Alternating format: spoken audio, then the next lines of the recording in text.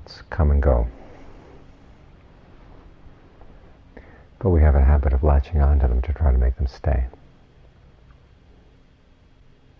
In fact, we've gotten pretty good at that. Without that habit, we wouldn't be able to speak. We wouldn't be able to hold conversations. We wouldn't be able to think anything through. So it's got its uses.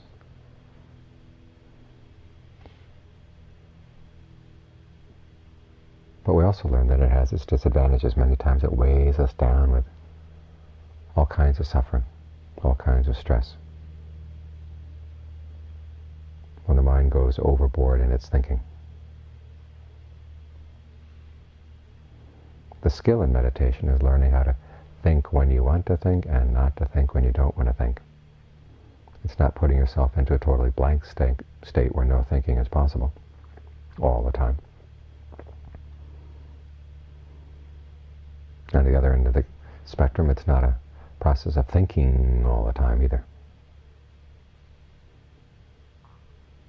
It's learning the time and the place for your thinking. The problem is the mind keeps offering up thoughts at the wrong time and the wrong place. Thoughts we don't want, but they come in. Sometimes it seems like the less we want them, the more insistent they are on coming in.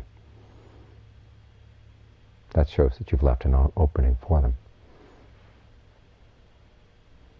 But in order to see that opening, exactly what you're doing that admits those thoughts, that is fascinated by them, you have to get the mind as quiet as you can. This is why, in the process of meditation, there's a kind of rhythm that goes between periods when the mind is really quiet, nothing seems to be happening, and other periods when that's all that is happening, the other things, the disturbances.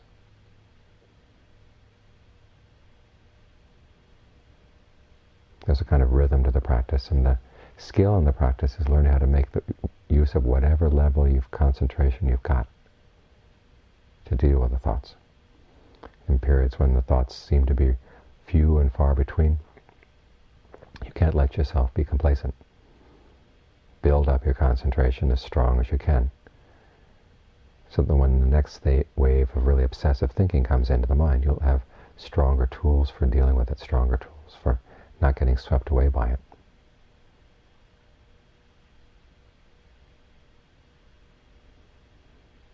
So keep this point in mind. When thoughts come in, remind yourself there always is a part of the mind that's not involved in the thinking.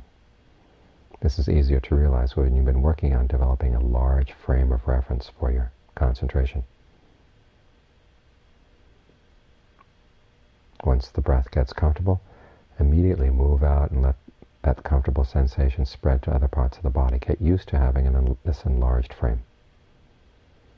Because if your mind is totally one-pointed, focused on one little part of the body, it's very easy to knock it over. Because one thought can come in and fill up that little one point, and there you are. Your concentration is destroyed. You're off on something else.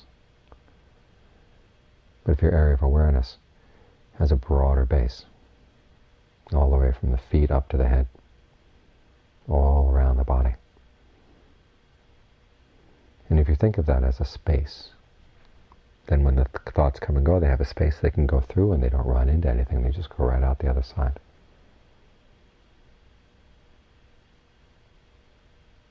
That way your concentration doesn't get knocked over by the thoughts, both because it's large and two, that it doesn't put up a surface of resistance. You can put up that surface if you want, but sometimes it seems to pen in thoughts and they get more obstreperous. So if you have to let them in, okay, let them in, but just let them go.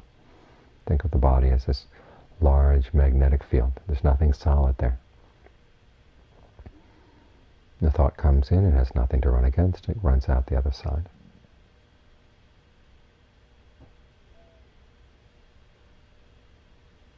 This way you begin to realize that there's nothing you necessarily have to fear about the thinking. You don't want to focus on the thoughts, but you have the choice of focusing on them or not if you want to. But it's always knowing that you don't have to focus, that you have a place to go to.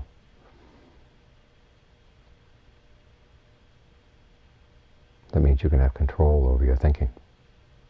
You just switch back to that mode of that enlarged awareness and stay there. Now, don't think that that enlarged awareness is what the Buddha is talking about when he says, when he's referring to the unconditioned. It's more like his reference to the word dhatu, which means property. Back in the Buddhist time, they talked about the different properties that make up the body, different properties that make up the mind. And the basic idea behind the concept of dhatu, or property, might be closer to our word of potential. There's a potential for things to happen if it gets aggravated, if it gets disturbed, if it gets provoked. And if there's no provocation, it's all very still. This is how they explained fire. They said fire lies latent in everything. And if you stir it up by a little friction with a fire stick, or nowadays with a match, that aggravates this fire potential that's lying there and it bursts into flame. The mind is like that as well. There's potential for thinking in every little cell of the body, it seems. Every little area of your awareness has a potential for a thought to arise if it gets provoked. And when things are still and empty in the mind, it's simply because nothing's provoked. It doesn't mean there's no possibility of new things coming out. It's just they haven't been provoked. Sometimes there's a strong sense of light that goes along with this. Again, that's not the light of the unconditioned, it's the light of these potentials just waiting to be provoked. And you're having a good solid blanket of light all around them to keep them from getting stirred up. So even when it seems like there's nothing going on in the mind, don't get complacent. Try to develop your awareness, develop your concentration. Develop this sense of space so that you're really proficient at it, that you can maintain it all the time. You can have this 360-degree sense of awareness. So when something does get provoked, you're quick to see it. And part of you say, oh, I thought there was nothing there. But there is. It's just that things are very quiet. It's like children in a classroom. As long as the teacher is in the classroom, at least back in the old days when the teacher was in the classroom, the kids are quiet. They'd wait until the teacher left the room, then they'd start running around. Teacher comes back in, they get quiet again. My older brother tells a story from when he was in grade school. He had a really sharp teacher. And one day she left the classroom to go down to the women's restroom to have a smoke. The kids, of course, were running around the room until they heard her coming up the stairs, and everybody else in the room sat down very quietly, except for my brother, who continued running around. He was just so excited. So, of course, she caught him running around the room. So after the class, she took him aside and she said, look, you've got to learn how to be sneaky. Listen for when I come up the stairs, then stop running around. It's the kind of teacher you learn to love. But this is the way it is with the mind. When we're very mindful and our mindfulness fills the body, fills our awareness, things get very quiet. But they're sneaky. As soon as your mindfulness slips a little bit, there comes a new thought forming in the corner. And then it spreads out to fill things up. But if you can establish that larger frame of awareness again, it can go through and not do any damage. But it means you've got to be very alert, very non-complacent. And it's a kind of work. But then again, that's what concentration work is. It's work. At least it's work in the right direction, giving us a frame of reference from which we can look at our thoughts with more detachment, less of a sense of involvement, less a sense of identification. For the time being, if you want, you can identify with that larger frame, that larger field of brightened awareness.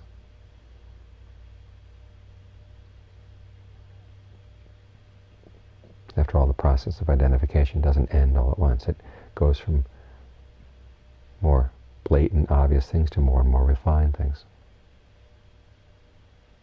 So learn how to use it so you don't latch on to things that are harmful for yourself, for thoughts that pull you off into greed, anger, and delusion, that stir up all these other potentials that are there in your mind as well.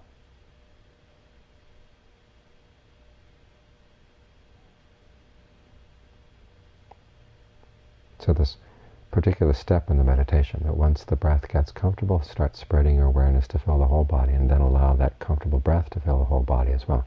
It's an extremely important part of the meditation. When the Buddha gives 16 steps for breath meditation, step number 3 is just this step. He puts it right up there towards the beginning. When he talks about a mind and concentration, he calls it mahagatang jitang, enlarged awareness. The images he gives for the states of right concentration are images of enlargement. When you're first allowing that sense of ease and pleasure to permeate the body, he says it's like a bathman or a bathman's apprentice that would knead water through a ball of bath powder. Back in those days, they didn't have soap. They'd have a powder that was kind of like a flour. And then to bathe, they would make a dough out of it by kneading water into it. And again, you fill the whole ball of bath powder so that no part of it is dry and the water doesn't leak. This is the stage of working that sense of ease and pleasure throughout your whole body.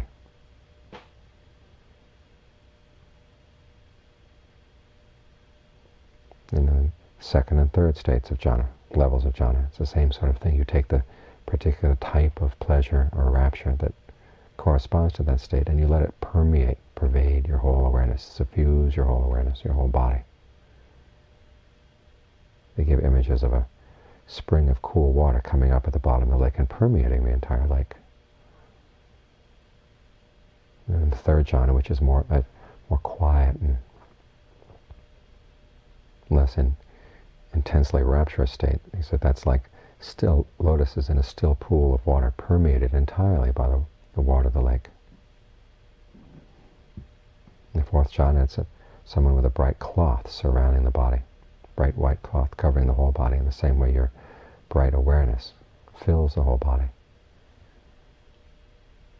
So it's obvious that this state of broadened awareness is really important. The images, the descriptions, stress it over and over again.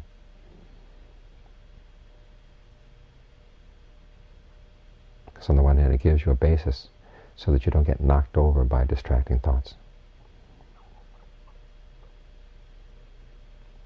It opens up your vision so it becomes more all around. 360 degrees all around you. So that you're aware of all these little potentials in the body, all these little potentials in the mind that can get provoked one way or another.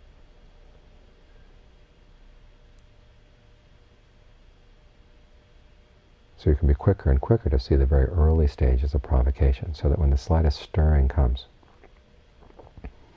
you'll begin to notice it's not so much a physical stirring or a mental stirring. It seems to be on the borderline between the two.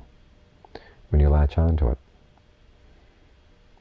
there'll be a little bit of tension that you create in the body in order to create a place for the mind to latch onto it. So thinking is both a mental and a physical process. If you have this broadened state of awareness, you can dissolve that little swelling that begins to turn into a thought and then can take over your whole awareness if you're not careful. But when you're operating on this area where the mind and the body meet, physical and mental phenomena right at that borderline, you can deal more and more quickly with the beginning of anything, any potential that would come, either in the body or the mind. This is why concentration is such an important state for gaining insight.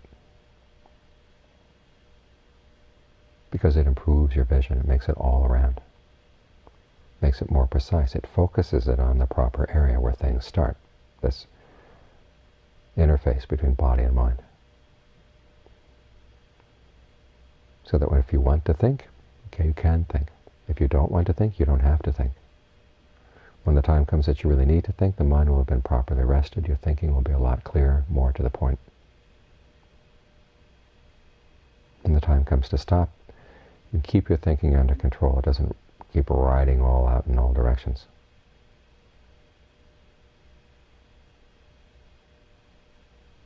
Most people's thinking is like a nuclear reaction. This little neutron goes out, that one runs into this other nucleus, and that sends something out, and then all of a sudden the whole thing multiplies until it's way out of control. Concentration is like those graphite rods that they keep in a nuclear reactor to make sure the reactions don't go beyond out of control. If you want to shut everything down, you can put all the rods in all the way, and everything is still. That doesn't mean the potential for reaction isn't there, it's been stilled. If you do need to think, you can pull out the rods a little bit to get just the reaction you want. Okay, then when it's done its work, you push the rods back in.